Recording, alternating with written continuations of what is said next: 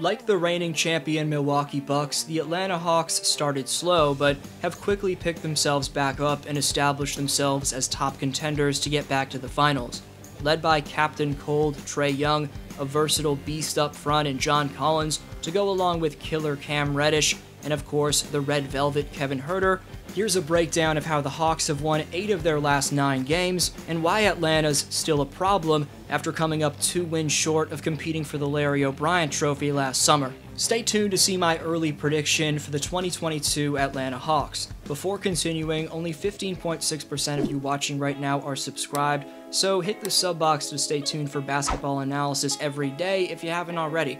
Also leave a thumbs up, it takes just a few seconds and makes a massive difference. Fans in the ATL got to witness one hell of a playoff run from their young squad in 2021, as miraculously and at the time 22-year-old Trae Young led the Hawks not only into the Eastern Conference Finals, but 2 wins from playing the Phoenix Suns in the NBA Finals. You would have thought Atlanta would have carried that momentum over from the postseason into 2021-22. But oddly, Atlanta went back to looking like the team that won 20-ish games a season from 2017 to 2020, as they won just 4 of their first 13 outings. But after a win to the team that took them out in the East Finals to improve to 5-9, the Hawks turned around their early season woes. Last spring, throughout a blistering run through the New York Knicks in the quarterfinals and the Philadelphia 76ers in round 2, Trae Young had to sit out a few games in the East Finals, and the Hawks came up short to a Milwaukee Bucks team that just had better producing top-heavy firepower. However, in his first of likely many playoff runs to come throughout an expectedly long Hall of Fame-esque career for Ice Trae, he performed like one of the NBA's top talents. After posting ridiculous averages of 29 points and 10 assists over 16 playoff games, the 23-year-old killer is coming for more in 2022. It was announced this past Monday that the Hawks' face of the franchise, Trae Young, won Eastern Conference Player of the Week.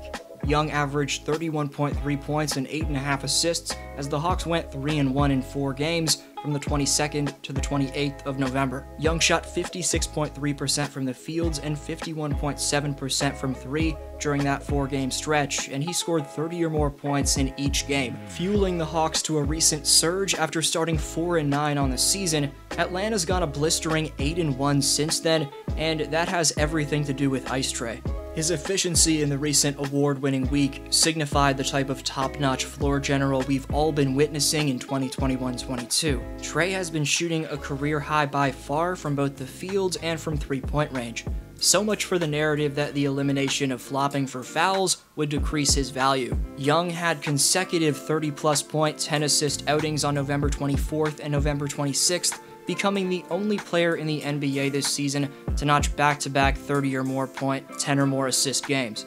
Also, his 31-point, 10-assist line on November 26th against Memphis came in only 3 quarters of play. The 4th-year guard is off to a mind-boggling start this season and is well on his way to his 2nd career All-Star appearance. Young is the only player in the NBA this season to be averaging at least 25 points and 9 assists, as he ranks top 5 in each category. The Atlanta Hawks' wing depth in the absence of DeAndre Hunter, as well as Bogdan Bogdanovic, is going to be crucial. Hunter's going to miss 2 months, while Bogey is expected to be out until Christmas. Depth is one of the most important facets to having a successful team. Of course, you need 1 or 3 stars to carry the scoring load, intimidate your opponents, and set the mantra of the team, but what if one of those top guys goes down with an injury? You need the adequate insurance around your flashy top players, or ultimately your winning won't hold up. Hunter's going to miss the next 8 weeks of the season after suffering a wrist injury, and is being forced to have surgery on that wrist.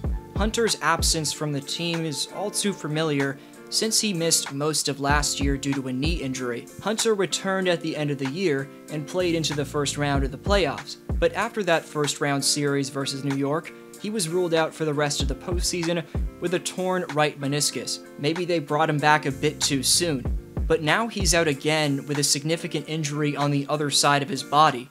Luckily for Hawks fans, they have options behind DeAndre that can fill in for him while he's out. Kevin Huerter stepped in for Hunter while he was out last year and produced fairly well. For a player that's had injury issues himself in the past as well, Huerter showed off his durability in 2021. He played all 75 games last year and started in 59 of them. Huerter displayed progression in his game throughout the year, becoming a better facilitator while also improving his defense, as at times he guards the opposing team's best player. When DeAndre Hunter initially returned this year, Huerter moved back to the second unit, and that hurt his efficiency shooting the ball to start the year. But in his first 5 games as a starter, filling in for Hunter, Red Velvet shot a steaming 60% from both the field and from deep range. As John Collins would say, it's getting red velvety up in here, as Kevin's starting to live up to his recently signed 4-year, $65 million contract extension. Huerter's ability to manufacture offense for himself has greatly spaced out the floor for Atlanta, especially with the starting unit. Coach Nate McMillan, who turned around this team's culture after being hired, emphasizes getting shots in the paint, and Kevin has developed a consistent push shot that allows him to get an easy 2 points at will. On this play, the Bucks are in a zone, but once Huerter realizes there's an opening, he attacks. With Giannis on Clint Capella and Jordan Nwora focused on Collins, that gives Huerter an easy shot. Huerter isn't just capable of creating for himself, but what's really developed in his game is how he can create for others on the court as well. We know Trae Young operates the pace of the offensive flow, but having more than one playmaker on the court at the same time allows for more ball movement and better shots. With injuries across the board on the wing to Bogdan Bogdanovic, Cam Reddish, and the aforementioned DeAndre Hunter all out of the lineup, Timothy Luwawu-Cabarrot earned the starting nod for the Hawks in their win against Indiana. TLC finished with 8 points on 3 for 6 shooting and a block, displaying that he's a valuable bit of insurance on the perimeter for this Hawks team. With Timothy on the floor in the first quarter, Atlanta shot 64% from the field, and they were 7 of 8 from 3. Luwawu-Cabarrot is a 6'7" wing with a wingspan that ranges over 7 feet, and as his career's progressed, he's become increasingly consistent from 3-point range. For those two qualities, his length and shooting, TLC lasted 5 years in the league prior to this season in Atlanta. Hawks GM Travis Schlenk picked up TLC on September the 22nd, and that's a signing which is paying off significantly. On November 24th against San Antonio, on defense, Clint Capella locked down the perimeter to the paint. He crashed the boards like the top rebounder he is, and got a pair of steals as well. Capella set a career high for steals in a single game, as the center had 5. Capella had 11 rebounds, 5 steals, and 3 blocks, becoming only the 4th Hawk to tally 10-plus rebounds, 5-plus steals, and 3-plus blocks in a single game. Double C is that crucial paint protector any team would love to have, including the Houston Rockets, who dumped him to play small ball in 2020 and immediately regretted it. In 4 straight seasons now, the Hawks, and formerly the Rockets' traditional center, has been at least top 5 among all players in rebounds per game. In 21-22, Capella's 3rd in boards, 8th in blocks, and 18th in player efficiency rating. He's a tremendously valuable 5-man despite being non-traditional for the current small ball era. A little bit more traditional is the overwhelming slashing stretch 4 in John Collins, who's capable of both rising up for posters after catching lobs or passes in the pick and roll, and also popping out to the 3-point line and knocking down distance daggers. The supreme versatility that Collins brings to the table makes him a nightmare for opposing power forwards to check. Collins is number 12 among all players in both blocks per game and field goal efficiency, and he ranks number 5 among all power forwards in 3-point percentage.